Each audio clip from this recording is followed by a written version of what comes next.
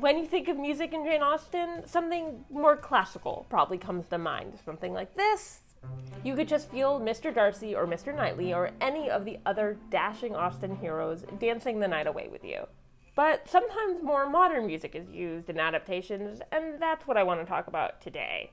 I tend to be a very visual person, so when a song is used in a movie or TV show, especially one that I tend to rewatch a lot, it can easily become a favorite of mine. It's probably one of the reasons I love listening to movies, scores, and soundtracks so much, and I do tend to rewatch Austen adaptations a bit. A bit? I don't need snide comments. Okay, more than a bit. Please. Fine, I watch them a lot. And since I watch them so much, I tend to like the songs featured in them a lot. Before we get on with things, let's settle on the definition of pop music for our purposes.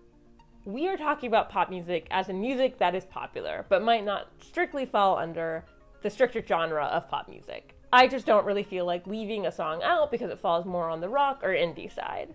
Also, as much as I would love to sit here and play all of these songs for you, I don't think YouTube would like that very much.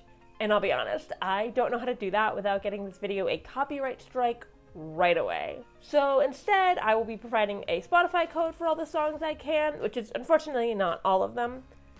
I will also be making a YouTube playlist of the songs I talk about in this video. Okay, let's talk about some music already. Okay, first off is Clueless. Clueless is kind of the perfect movie to start with for this video. As I'm sure most people who have managed to find their way to this video are aware, Clueless is a modern adaptation of Emma, and its soundtrack is honestly iconic. I genuinely listen to it all the time and even have it on vinyl. Another reason it's kind of a perfect start is that I want to share any interesting information I can find about these songs, and I also just happen to have the perfect book for this. The book, As If, The Oral History of Clueless, has a whole section about the soundtrack. So when I call the Clueless soundtrack iconic, it's not just because I happen to really like it. The Clueless soundtrack actually did really well. It was certified platinum, which means it sold at least 1 million copies. You had to Google that, didn't you? Wouldn't you have to Google that too? You were just being all judgy. Whatever. Anyways, if you actually listen to the official Clueless soundtrack, you'll find a lot of the music from the film, but not all of it. That's not super uncommon in movie soundtracks, so we'll probably see that again in this video. There are many reasons for this. For instance, back in the day, there was a limit for how many songs could be on a CD. And the Clueless soundtrack was produced by Capitol Records, who understandably wanted their artist on the album. According to co-producer Adam Shower, that's the reason Just a Girl by No Doubt is not on the soundtrack. Even though music supervisor Karen Rackman wanted it to be the lead single. She said it should have been on that record, it would have made that record even better. After all that, I find it kind of funny that All the Young Dudes by World Party did manage to get on the record, since according to Colin Wellner from the band, only about 9 seconds of it are in the movie. I feel like that scene is longer than 9 seconds. Yeah, me too, but I'm quoting him here. A lot of the songs featured on the soundtrack are still making money for their artists. Josh Caterer from the Smoking Pipes, whose song Need You Around plays over the credits, said, "The Clueless soundtrack is the thing that has survived that era of our career and continues to generate more publishing income than anything else we ever did." I know I, for one, cannot help but dance around to the music from this film. Every time I hear Kids in America or Rolling with My Homies or Supermodel, I get a smile on my face and my voice sounds just a bit more Valley Girl. Okay, from high school in California in the 90s to 30-somethings in London in the 2000s, let's talk about Bridget Jones' Diaries.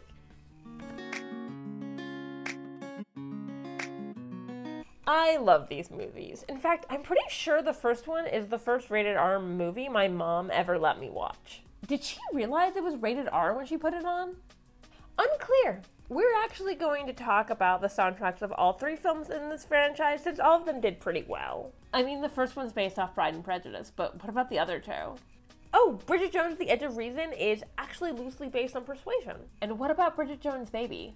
Well, it's my video, and I do what I want. All 3 of the soundtracks for the Bridget Jones movies have done pretty well in England. And fun fact, the score for the first one was actually done by Patrick Doyle, who was nominated for an Oscar for the score of the 1995 Sense and Sensibility. Bridget Jones is another movie where there are songs that when I hear it, I can just picture the scene in the movie. One of those is All By Myself, and honestly, I think we all feel very seen by watching Bridget drunkenly lip sync to it. Isn't that song also in Clueless? Yes, but another one of those songs that is in the movie and not on the official soundtrack. The other two movies also have iconic record drops. Who can forget Bridget running around Mark Darcy's office while Crazy in Love plays in The Edge of Reason? Or The Beautiful Wedding and Bridget Jones' Baby Was Still Falling For You playing, which Ellie Goulding actually recorded for the soundtrack. The singer Jamila also recorded a cover of Stop for Edge of Reason because she was such a big fan of the first movie.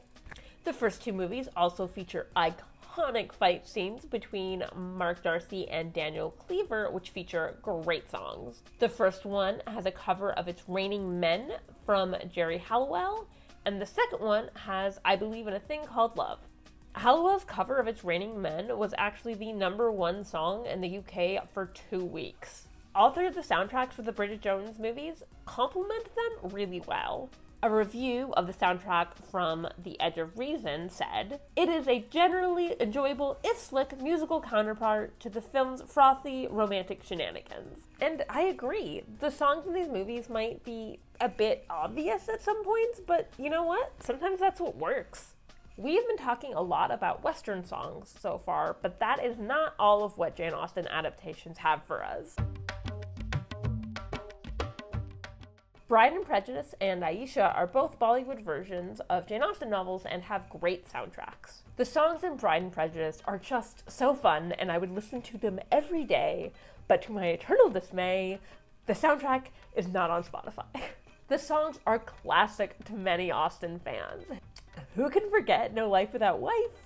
Or the Falling in Love montage set to Take Me to Love. Aisha also has some really fun songs. In a lot of ways, Aisha reminds me of Clueless, especially with how music is used, especially things for like shopping montages and like makeover montages. And the Aisha soundtrack is on Spotify, so I get to listen to it while I'm driving around, and I love that. Okay, let's move on to a favorite of mine. What? Excuse me. What? Well, if you're gonna talk about pop songs used in Jane Austen things, I don't wanna, but it totally fits. Fine, let's talk about Lost in Austen.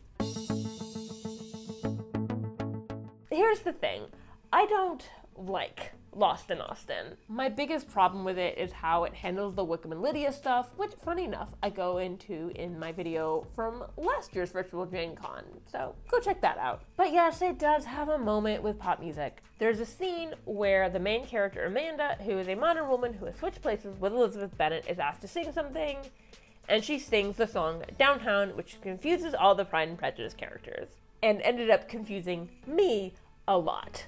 So maybe this scene works if you get to actually watch it in context while you're watching the miniseries.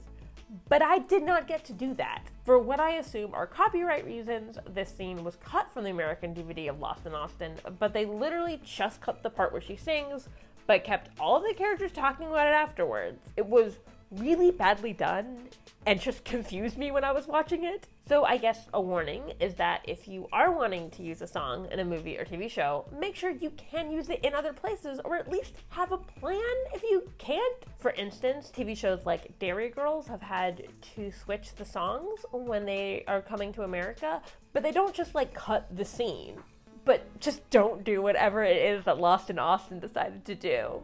Okay, let's go back to something I actually want to talk about, and let's get into the soundtrack of Austenland. I legitimately listen to this soundtrack all the time. I love it so much. A lot of the songs on the soundtrack were recorded by the English singer-songwriter Emmy the Great. Some of my personal favorites are the song Love, Darcy, and Comic Books, and her cover of the song Only You. There is also an amazing scene featuring Nelly's Hot in here. The main character, Jane, is a woman who has paid to go to Austenland, which is an immersive Jane Austen-themed resort. And when she is asked to sing and play piano, that is the only song she knows, and it is fantastic. And unlike the scene in Lost in Austen, it is not randomly cut out of my copy of the DVD. Oh, come on, that's a low blow. You're not even talking about Lost in Austen anymore.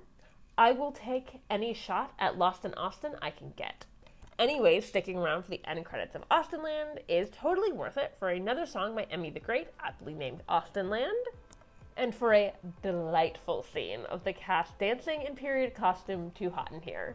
And now let's talk about the newest movie on our list, Emma 2020. Unlike most of the other things we've talked about in this video so far, Emma is not really a modern adaptation at all. But it's Mr. Knightley, Johnny Flynn, wrote and performed the song Queen Bee for the credits. And then you became obsessed with it. I mean, I wouldn't say obsessed. Oh, really? No. Fine. Maybe a little obsessed. The song was actually my top played Spotify song in 2020. And 2021. I guess check back in December to see if that streak kept going. So there's no denying that I love this song. And it made me listen to a lot of Johnny Flynn's other work, and guys, he's just really talented. He also does his own singing and violin playing in a scene in the movie. One thing I think he did exceptionally well with Queen Bee is that since it kind of has a folksy feel to it, it really vibes well with the rest of the movie.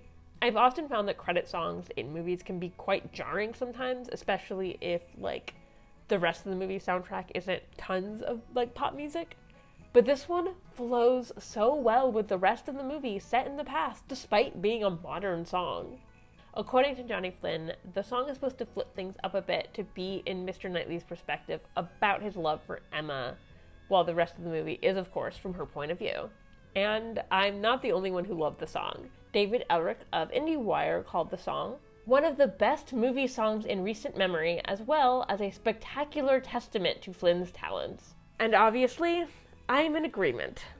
Song is so often such a big part of movies and TV, and often it can make or break a scene. But now I'm curious, what are your favorite pop music moments in Jane Austen adaptations, or are there any that I missed? Let me know. Well, thank you for watching this video and all of the others that are part of Virtual JaneCon. And I especially want to thank Bianca Hernandez-Knight and all of the other volunteers for putting this on every year. I'm looking forward to seeing everyone around virtually, so if you see DramaDork884, that is me, basically everywhere, so come by and say hi and enjoy the con!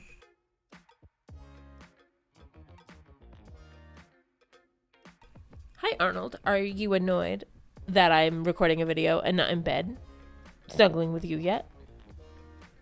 I think the answer is yes. I do believe so.